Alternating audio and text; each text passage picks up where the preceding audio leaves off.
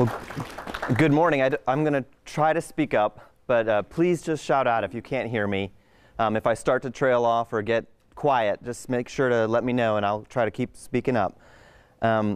So I'm a movement disorder specialist, and just to sort of clarify what that means, in the world of neurology, we use the term movement disorders to describe a subspecialty within neurology, which is diseases, neurologic diseases where people have a little bit too much movement or a little too little movement.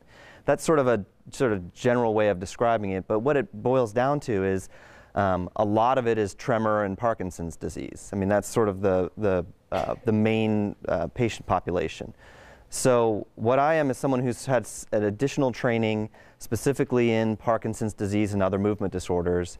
And then in addition, my practice is predominantly that. So my clinic is sort of majority movement disorders, and I see a little bit of general neurology as well.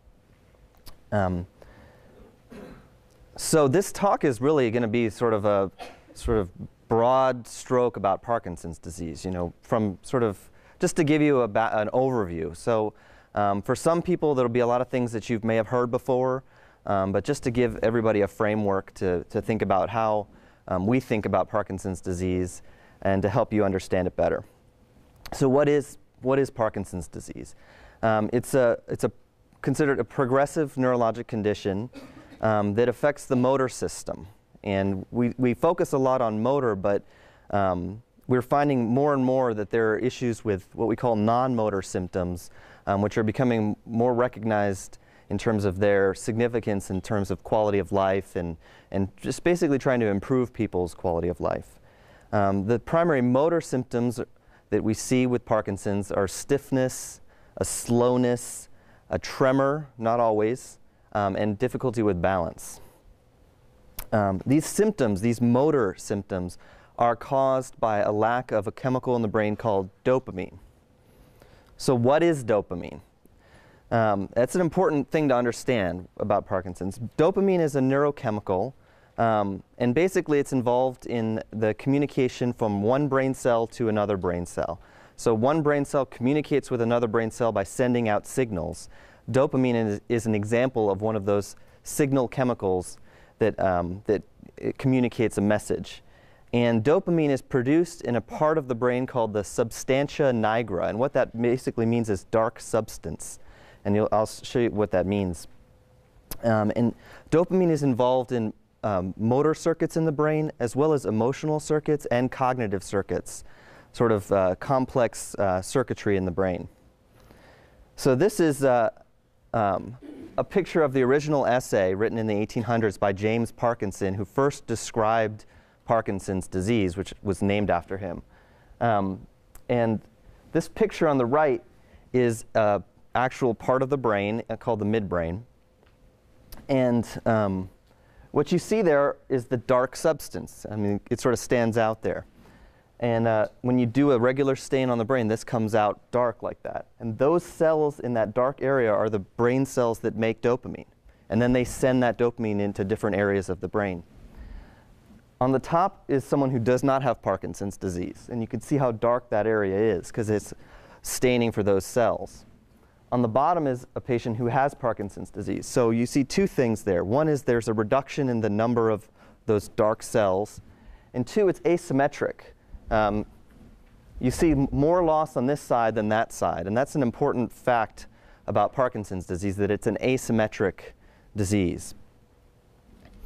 The primary age of onset is around the decades between 40 and 70 is the bulk of the patient population. Basically, the average age is about 65. There are approximately 1 million people in the United States with Parkinson's disease. And it represents about 1% of the population over the age of 65. The prevalence, which is if you took a population, how many people in that population have Parkinson's disease, is about 160 per 100,000. So if you take a city of 1 million people, there are going to be about 1,500 folks in that city with Parkinson's disease.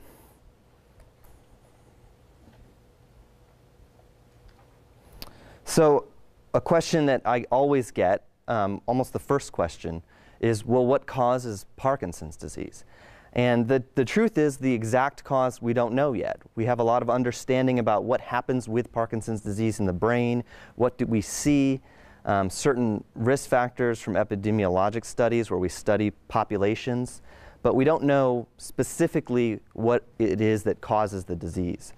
The current sort of thinking based on all the data that we have is that there's probably some combination of factors, both genetic risk factors and environmental exposure, which is probably also coupled with the natural process of aging in the brain, which there is sort of a natural process of aging that does cause a reduction in dopamine cells as well as certain other cells in the brain. While genetics are involved, the other point I always want to make, especially early on in a diagnosis with a patient, is that it's primarily not an inherited condition. And people always worry about that. About 95% of folks with Parkinson's, it's what we call sporadic, meaning that patient developed Parkinson's, but it's not that they inherited it from anybody or that they're going to pass it on to anybody. In about 5% of the population with Parkinson's, we do see an inheritability, and that we have certain genes that have been discovered that are inheritable. But we see that really with young onset Parkinson's, folks who are diagnosed in their 30s and 40s. And that's when you start to say, well, do you have a lot of family members with Parkinson's? And you can do genetic testing. So how do we diagnose Parkinson's disease? You know, people want to know, is this what I have? Is it definitive? And currently, the primary way we diagnose Parkinson's is clinically, meaning a physician basically does a history and physical exam, and based on the history in terms of how the symptoms presented and the exam findings, you make the diagnosis. You do some testing, often to exclude other conditions that can look like Parkinson's disease, but the testing isn't done to diagnose. In other words, an MRI scan, for example, which is a test often people will get, is not going to show Parkinson's disease. Certainly there are some features that might be suggestive. They're very subjective. It's not definitive. It's not the kind of test you would say, hang your hat on.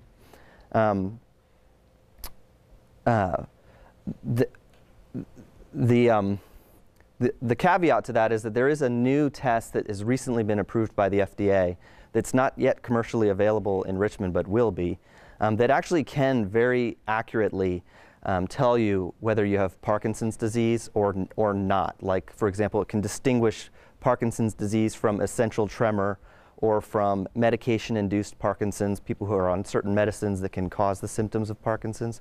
It can actually show this loss of dopamine cells in the brain fairly accurately. And so that's going to be a big part of, right now, mostly in research centers, because in order to enroll in trials, you want to make sure you got the accurate diagnosis.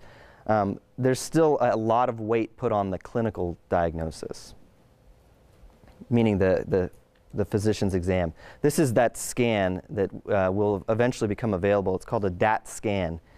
And what this scan involves is basically using an injected chemical, or what we call a radio tracer, that is picked up by those dopamine cells. And on the left, you see a certain region in the brain that those cells send their dopamine to. And that's someone who doesn't have Parkinson's disease. On the right is a scan where you can see there's loss of those cells. And so there's a difference between the two. That's someone who does have Parkinson's disease. So this is sort of a relatively new thing.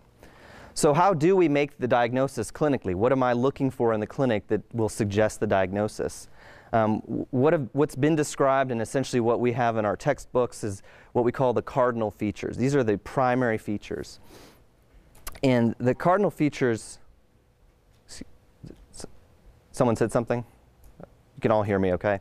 The cardinal features essentially are the tremor, which is what we call a resting tremor, meaning that it's present when you're at rest, as opposed to a tremor that's really there when you go to do something.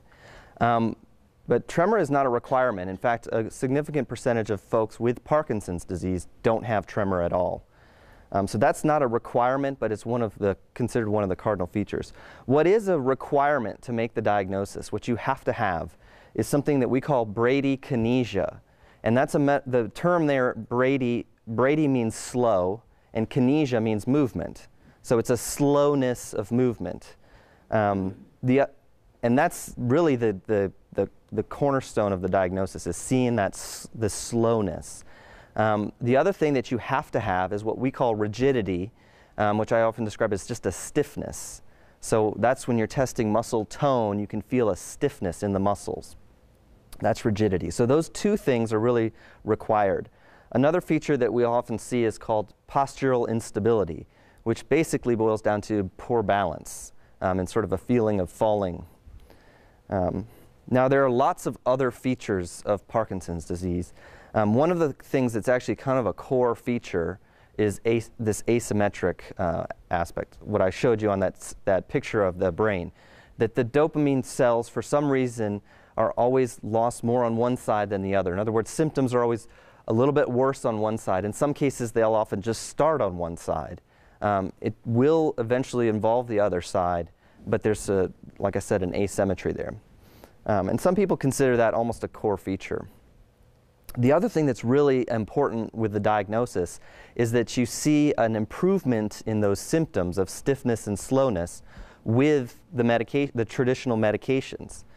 So a response to medication is characteristic and suggestive of Parkinson's disease.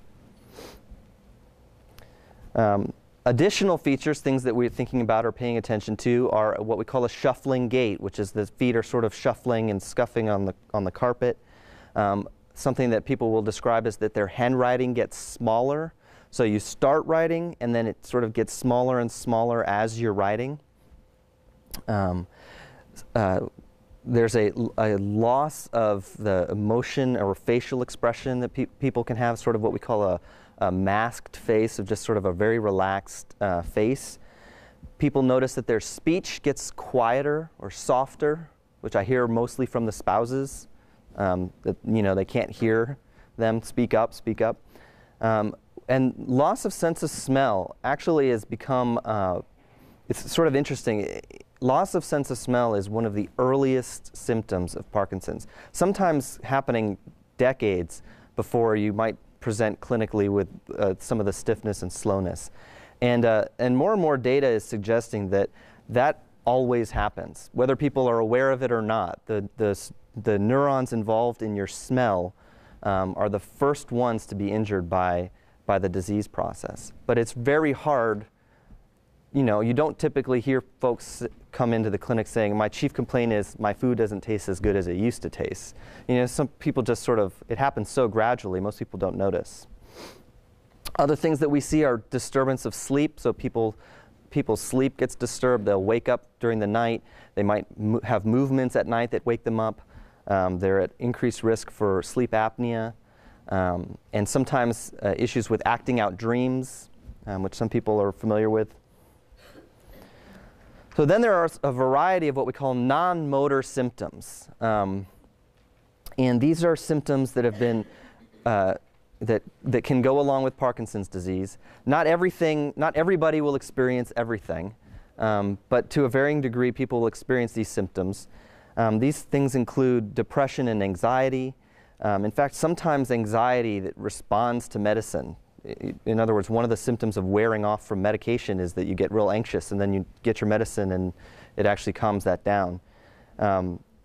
Sometimes people have issues with lightheadedness, especially when they change position, so stand up and get a little woozy or lightheaded or feel weak or like they can't think whenever they change position. Urinary incontinence is, we see that because people develop bladder spasms. And so they have difficulty sometimes holding their urine, and there's medications that can treat that. For a lot of these non-motor symptoms, there are treatments, but they're not PD treatments. They're not Parkinson's meds. They're meds that treat symptoms, but they can make a big difference. Meds or other interventions make a big difference on people's quality of life. There's issues with sexual dysfunction, constipation. Something that we're seeing is issues with pain, which goes along with a lot of that stiffness and rigidity, and people will experience pain or discomfort associated with their medications. Restless legs, which is an achiness in the legs, mostly at night when you're sitting still, that goes away when you're walking or move, is a common thing that we see with Parkinson's. Sometimes folks have issues with drooling, where they're salivating a little bit too much and drooling. Sometimes people have problems with swallowing. A small percentage of folks with Parkinson's will have some memory difficulties, really later in the course of the disease. And sometimes people will complain of double vision or vision problems. So the vast majority of the rest of my slides are going to talk about treatment. And the first question is whether to start treatment at diagnosis. And that's sort of a hotly debated topic, is when do you start medications? And I probably could talk for too long about that, but a lot of it depends on how severe are the symptoms, and are they interfering with your quality of life. But regardless of the decision to start a medication, some of the things that are important to emphasize early on is to encourage physical exercise. And there's more and more data coming out that exercise is very good for the brain. It actually can help preserve brain cells, both those involved in Parkinson's and other brain cells in terms of memory and things like that. So it really is a very good thing to start to get into some sort of exercise routine. Because there's some data that it really slows the progression of the disease down, which is a real huge thing to say. The majority of our medications are really aimed at treating the symptoms, not slowing the disease down or stopping the progression. And so to have something that can actually slow the process down, that's huge. And so that needs to be heavily emphasized, to just start doing something. Anywhere you start is going to be good. People ask about vitamins and supplements. There's lots of different studies that were done, things with like vitamin E, B2, which is riboflavin. There's big studies done with coenzyme Q10, which people will ask me about. The story with coenzyme Q10 is that at high doses, sort of over 1,000 milligrams, and the capsules are usually 100 or 200 milligram, but at high doses, it can be somewhat helpful. The downside to that is it's because it's a vitamin, insurance isn't going to pay for it, and it's actually fairly expensive, and the benefits in the studies were sort of marginal. So you'll hear people who do really well with it and love it, but it's going to be a big cost out of pocket. So I leave that decision up to the patients. I don't want to say, you've got to do this. It's, we have some data, it might help a little bit, and then they're spending hundreds of dollars a month. I think diet's important. People always ask, is there anything I can do with my diet? It's not so much that there's any specific thing, to be honest, especially early on. It's just important to eat healthy. It's also important to get a lot of fiber in your diet because the constipation is an issue. So getting a lot of fiber in the diet and trying to prevent that from really ever becoming a problem. There is sort of a diet related to Parkinson's in a sense that protein in your diet can compete with some of the medications for absorption. And when people are having more issues with wearing off between doses of medicine and much more dependent on the exact amount of medicine in their system, sometimes we'll try to implement a lower protein diet, but it's a tremendous hassle and impact on your life, and the benefits sometimes are marginal. So it's, it's something that can be done, but it doesn't, it's not often worth all the effort that's involved. Sleep is really important. People say we have good days and bad days, and a lot of that sometimes is related to sleep. If you get a good night's sleep, then the next day or two you just do better. The brain needs that sleep to sort of recover from the day's activities. And so when folks are having a lot of good days and bad days, I always ask about sleep. Are they getting good sleep? And then if we need to figure out how to improve that. And then obviously education about the treatment options is an important part of the early treatment in terms of giving you information to know what is this medication doing, what is it for, and what can I expect in terms of side effects. So the questions we ask, are the symptoms bothersome?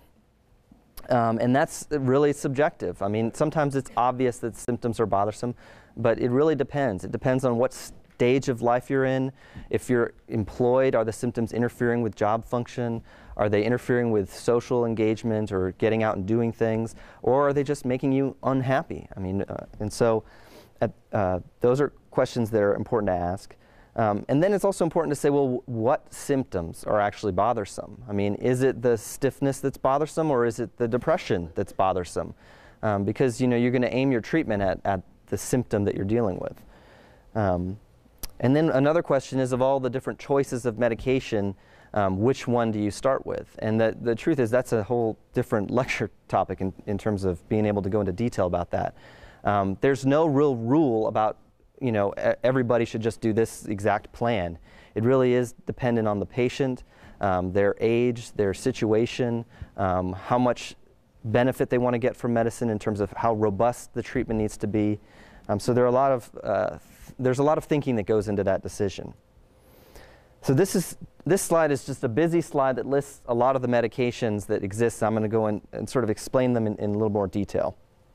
But just to review, these medications all deal with dopamine. And so I talked about dopamine, and that lack of dopamine causes the motor symptoms, the stiffness, the slowness, tremor. So a lot of the treatments are aimed at either replacing dopamine or stimulating the same receptors that dopamine stimulates, or preventing the breakdown of dopamine, and that's sort of what these different medications do. And I'm going to talk about levodopa. I'm going to talk about dopamine agonists, and then COMT inhibitors and MAO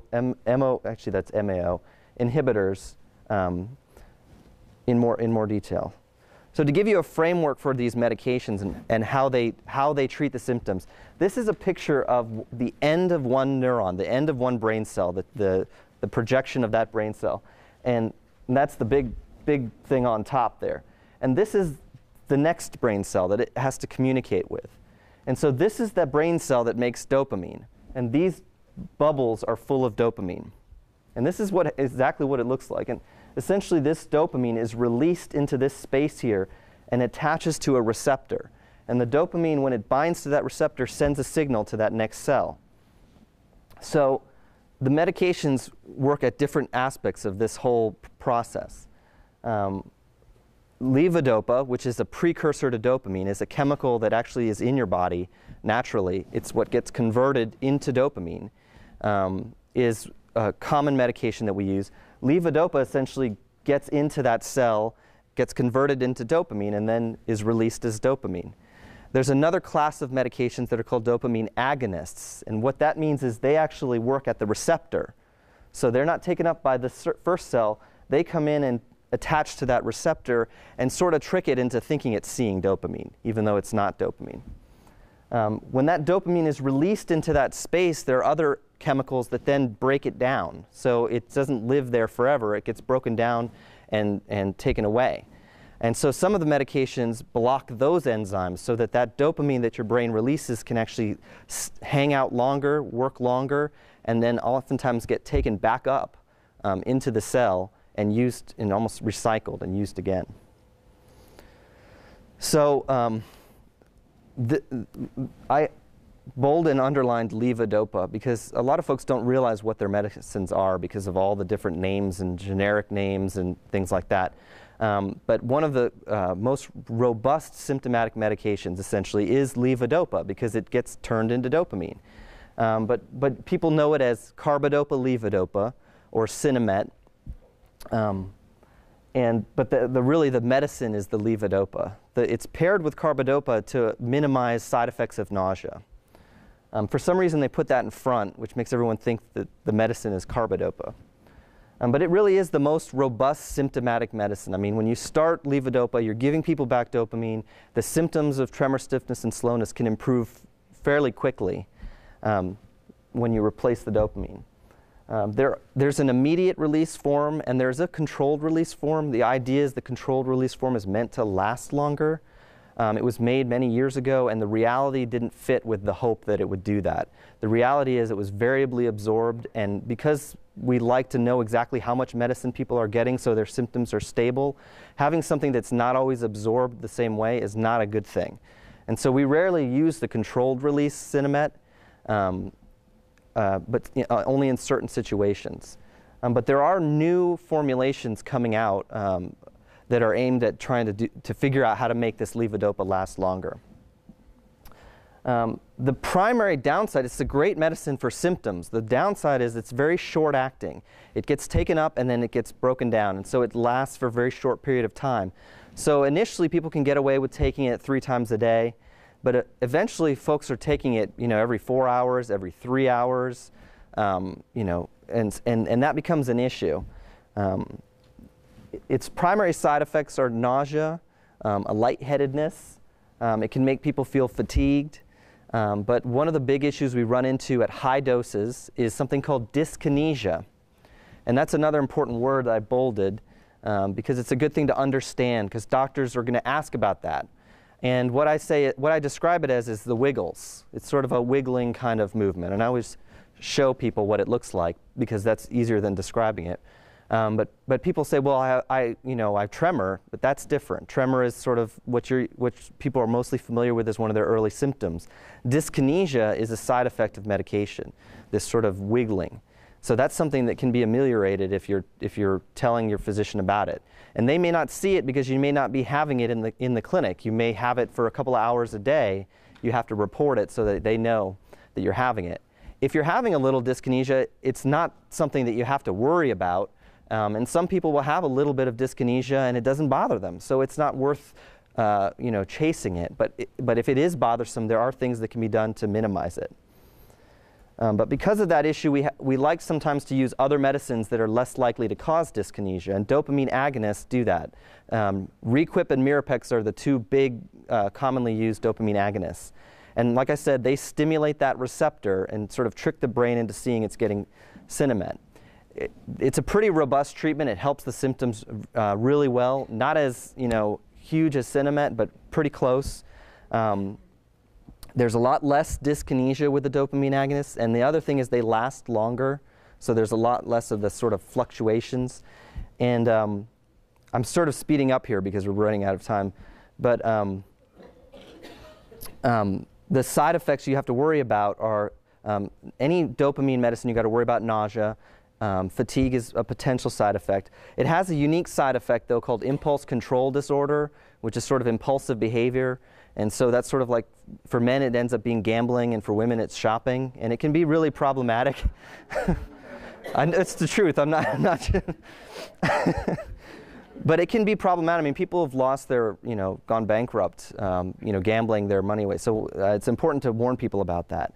And you need to be careful using these medications in older folks because it can cause confusion or hallucinations.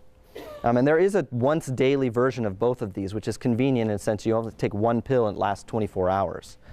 So that's a benefit there. This other class is what we call MAO inhibitors, and this is a class of medicines that blocks the chemical that breaks the dopamine down. So it allows the dopamine that you have to sort of last longer and do more. These are nice because they're once, or in the case of rasagiline, just once daily medicine, and it lasts 24 hours, and it can help smooth out the effects of some of the other medications you might be on, or just provide some mild symptomatic benefit really early on in the disease. So these are medicines that we'll either start someone who has very mild symptoms early on, or as an add-on therapy later on. And generally well tolerated, very minimal side effects. There are a couple of other medicines that you'll see used less commonly. One of them is called amantadine, which often we use to actually treat dyskinesia, and it can also help with tremor. I'm going to go fast, but you all have handouts. Another class is anticholinergics, which is too complicated to explain why they work in Parkinson's disease, but sometimes we'll use Artane or Cogentin for mild symptoms, primarily tremor. And they have a lot of side effects, so we really tend not to use them. They cause dry mouth, confusion, hallucinations fairly consistently. So early in the disease process, people generally respond very well to medication. They only need a small amount of medicine. But as the disease, and they only often will need 1 medicine. But as the disease progresses, you need more and more either doses of medication or the amount of medicine, or even adding on medications to try and provide nice symptomatic benefit without medicines wearing off. And the goal really is to have symptomatic improvement without side effects. So sometimes lower doses of 2 or 3 medicines is better than just a really high dose of 1 medicine.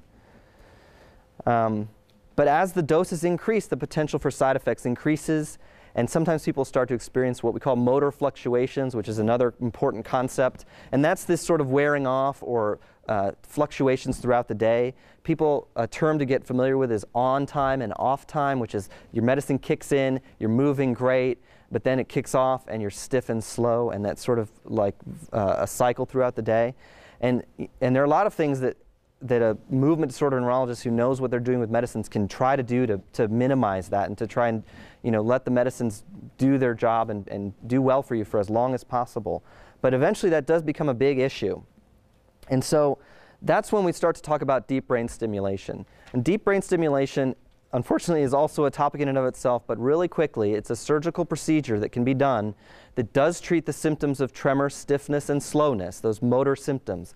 And it treats them very well, just like levodopa does, but it does it 24 hours a day without taking medication. And you don't have to deal with side effects of hallucinations or dyskinesia or that kind of thing. So it's a great thing for someone who's having a lot of difficulty with medicine. It's not necessarily something you want to do if you're doing great with medicine, because if you can just take a medication a couple times a day and have a great symptomatic improvement, you don't need a surgical procedure. But once things start to get more complicated, that's when you start to think about it. The other folks who consider deep brain stimulation are people who have really bad tremor that just doesn't respond to any medicine. And their stiffness and slowness responds and does great, but the tremor just won't go away. And that's someone who's a candidate for this procedure. And that's why I was just explaining all of that. That's what this slide sort of goes over. Treats tremor, stiffness, and slowness without dyskinesia. You can often reduce medication significantly. It's nice that you get 24-hour control of symptoms, which is a big deal at night especially. And also when you first wake up, people often have a hard time getting out of bed. And you got to wait for medicines to kick in. This is nice because it's running. It's treating those symptoms, so you wake up and you're treated. It does not treat all the symptoms of Parkinson's, and issues with balance, issues with memory are not treated by DBS, and so those are still things that have to be treated in other ways. And that brings me to these sort of we call non-pharmacologic treatments. And this is an important thing. I prescribe a lot of these therapies. People, when they're having trouble with their gait or with their balance, you can't chase balance with medication. You need to get therapy to work on balance. That imbalance that people get, it needs to be treated by a physical therapist. You can over-medicate people trying to fix their balance, and they keep coming back and saying, I'm still off balance. You need to be aware of how to treat the symptoms someone's complaining of. The quiet speech that people get can be treated with speech therapy, and there's certain techniques to try to teach people to speak loud and slow. I often use speech therapy too when people are starting to complain of swallowing difficulties, and there's therapy that can help that. In addition, it's also important to just recognize it and to think about what kinds of foods to avoid and that kind of thing. Also, occupational therapy can be very helpful, especially people who are employed, or also just to come to the house and check things out and just try to make your life easier when it comes to preparing food or the bathroom or the kitchen, that kind of thing. Get rid of this throw rug that you're tripping on all the time. Just practical things, but that can be very helpful. It's also very important to have a good relationship with your doctor. Something that's a useful thing to do is to pay attention to the things that are bothering you between one visit and the next, and write them down. It's just impossible when you're in the clinic room and someone's saying, how's everything going, to just remember everything that you thought about for the last 3 months or whatever. So it's nice to sort of jot those things down and have folks who come in with lists, concern number 1. That way that when you leave at your visit, you've got all the things that you're worried about addressed. And pay attention to your symptoms, whatever they are. Don't disregard them and think that's not Parkinson's, that's something else or whatever. Just mention what symptoms you're dealing with. Let the physician decide whether that's related to the Parkinson's, and in addition, let them decide if there's anything that can be done about it, at least give you options. So it's important to take an active role in your treatment, to be engaged, pay attention to your medications and when you take them, pay attention to your symptoms, do therapy, and stay active. Exercise, just get routines in your life where you're physically active, and I think in addition I would say mentally active and socially active. Those are all important aspects of therapy that then people do better. So I think I made it. Did I make it?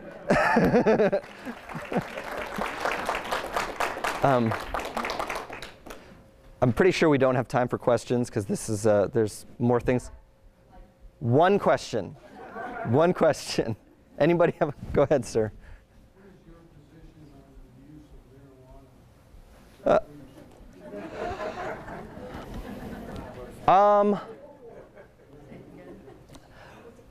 marijuana? The question is, what's my position on the use of marijuana?